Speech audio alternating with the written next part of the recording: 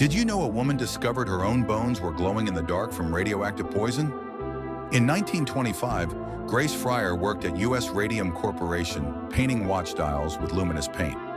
Her supervisors told her to lick the brush tip for precision. They said radium was harmless, even healthy. What Grace didn't know was that company executives wore lead shields while handling the same material.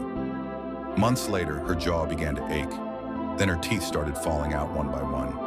When doctors took x-rays, her bones were so radioactive, they exposed the film through her skin. Her jawbone was literally crumbling to powder inside her mouth. The company had lied. Hundreds of women were dying from radium poisoning.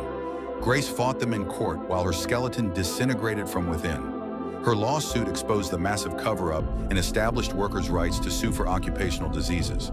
She saved countless future lives, but the radium had already destroyed her from the inside out.